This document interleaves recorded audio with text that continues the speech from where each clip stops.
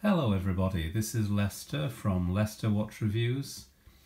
It's February 2019 and we have a very important anniversary this year. It's 60 years of the first automatic chronograph watch.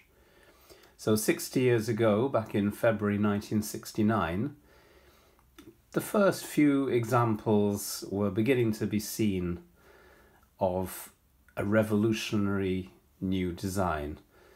So up to that point there had never been an automatic chronograph. You'd had chronographs and you'd had automatic watches and never the two combined.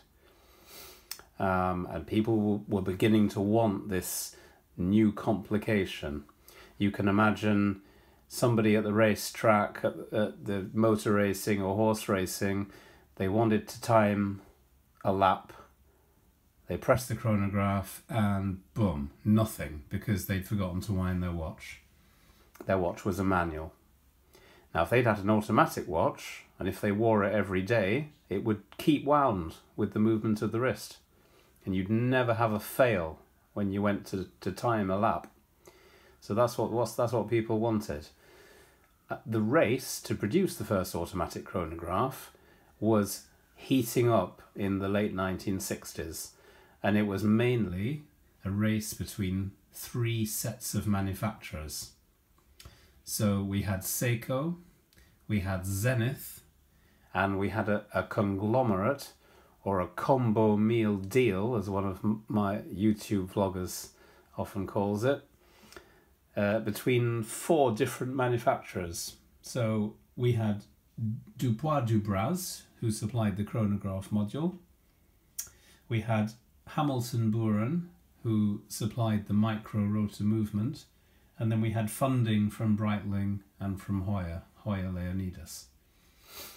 So let's go through these three watches that I'm lucky enough to have on the table here. These are examples of all three manufacturers, and they're nice early examples as well. So we'll have a little chat about the watches themselves, the technical aspect, and then we'll have a chat about collectability and cost of finding one of these second-hand, for example. So on the left we have the Seiko first of all, and let's zoom in a little bit on the Seiko. Now this is the famous Seiko 6139. You can get loads of these on eBay and in the second-hand shops, loads of different styles. This one is a February 1969. Now if you look on the case back of Seiko watches, usually just under the word Seiko. Now I don't know if you'll be able to see this, if I can focus properly, but this is actually an example from February 1969. You've got the 9-2 on the case back there. Many people argue that Seiko is the first automatic chronograph, just going on the dating of the case back. Now, the argument about which one was the first, what does that mean? The first to do what? Is it the first to produce a small production sample? Is it the first to produce them in large numbers? Or is it the first one to actually put them to market? Now, Seiko, February 1969 on the case back of this one. I've even seen on the web a January 1969 case back. What were they? Were they pre-production? Were they samples? Or were they actually watches that were destined to be on someone's wrist in the next couple of months? We don't know that precisely. Now, the Seiko has one register at the bottom there for your 30-minute counter, and it has a day and a date. So, you know, quite a simple thing, 40 millimeters across the case, very wearable, good size for the modern day. It was quite a big watch in its day as well. These are very collectible. especially the earlier ones of the 6139 style. To get a nice early one, February, March, you'd probably be looking about £600 or £700. But, you know, if you want to get a later one, you can pick these up easily for about, you know, £150, £200 if you look in the right places. So moving on to the Zenith. This is the famous Zenith El Primero. Now, Zenith called themselves that with a bit of chutzpah, I think. El Primero, the first. And what was Zenith thinking they were the first at?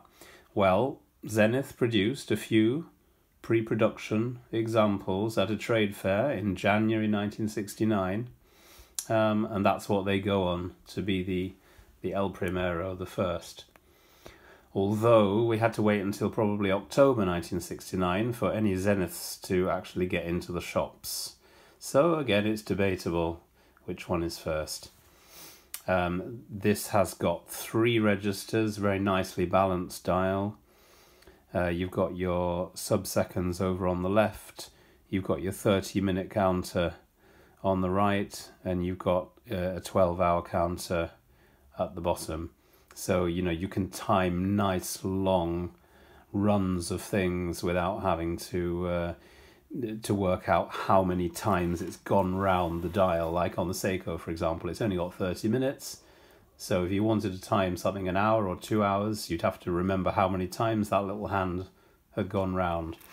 With the Zenith, you've got no trouble at all with that, because you've got up to 12 hours. Now, these first 2 movements, Seiko and the Zenith, are both integrated chronograph movements, which means that the chronograph part of it and the watch movement are all integrated into one movement. And this makes for a technically more interesting movement, debatably. Many people think that the Heuer, which we'll look at in a moment, which is a modular chronograph, is not really technically up there as well as the Seiko and the Zenith. The Zenith beats at 36,000 BPH. So that means that in theory you can time things up to 1/10 of a second, a high beat movement. And again, a lot of people rate that movement over movements with a lesser beats per minute, such as the Seiko and the Joya. Now, if you want to pick up a nice example of this watch, which is an A385, you're going to be looking at least, I think, £3 or £4. The technical aspects of the movement, the fact that they weren't produced in very large numbers, all means that the prices are high on the second-hand market. If you were to go for the other colour variant of this, with A386, for example, which has 3 overlapping coloured subdials, then you can pretty much quadruple that at least. You'll be looking at least £10 for one of those. So they're very, very collectible, these El Primeros. So let's move on to the Joya now. Get the little Zenith out of the way. This is a Calibre 11 Heuer Carrera. Beautiful dial. 2 subdials. You've got your 30-minute counter on the right, and you've got your 12-hour counter on the left. No running seconds, so it's a little bit tricky at the beginning of the day if you're just firing this one up to work out if it's actually going or not. Easiest way is just to press the chronograph hand and see if that goes. And then you know you're in business. So as I said, this is a modular system, so the chronograph module is placed on top of the watch movement with the micro rotor itself. So this makes this watch a little bit more bulky than the other ones. You can see it's quite a high watch. Again, 38mm, very wearable. You can get this under a cuff, under a shirt cuff quite easily, but not perhaps quite as easily as the Zenith. got your date at the bottom there. Interestingly, with this Calibre 11 is that the winding crown is over there on the left, and that's because Heuer wanted the buyer to remember that they didn't have to wind it, so they just removed the crown from the right hand position where it normally is. It's automatic, you don't have to wind it, don't worry about the crown. But of course, if you want to manually wind it, you still can with the crown, with a downward movement this time and not an upward movement. So the collectability of Heuer Carreras, you know, as everyone knows, is high. They're very sought after. This particular reference is probably one of the better value references. 1153 this one is. If you're going to go for the Panda or reverse Panda, I think you'd be looking in the sort of $5 or $6 grand area. These 1153s you can find for maybe $3 to $4 grand, depending on condition. So here we are. We've got the three watches which back in the day were vying to become the world's first automatic chronograph. The Seiko, the Zenith and the Joya and company.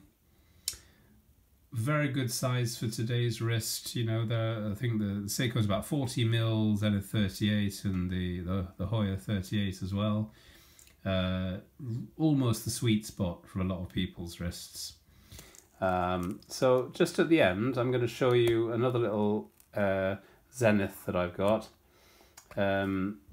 It's a nice rare one. I haven't got an example of the A386, but I have got an example of this one, which is a 3817. So as you can see, this again has the coloured subdials. The colour doesn't come out very well on the video, sorry about that. But you've got a blue subdial on the right, a sort of grey black one on the bottom, and then a lighter subdial on the right. Beautiful dial. They only made this watch in numbers of about 1,000, so it's very collectible and very expensive as well. You'd be looking at least I think probably $6 grand for this particular one, which is still surprisingly better value than the 386, which was made in larger numbers. So, you know, explain that one to me. I don't know about that. But let's do a quick wrist shot at the moment. If I just steady my camera there, I'll just slip them on, and I've got a 17 centimeter wrist, so you can just see what they're like on that. So here is the Seiko, nicely proportioned as you can see. Then I'll pop the Zenith on for you. I won't do the strap up with that, but there's the Zenith, very nice.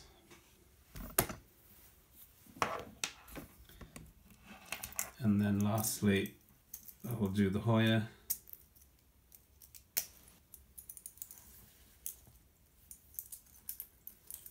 Sorry for the short delay.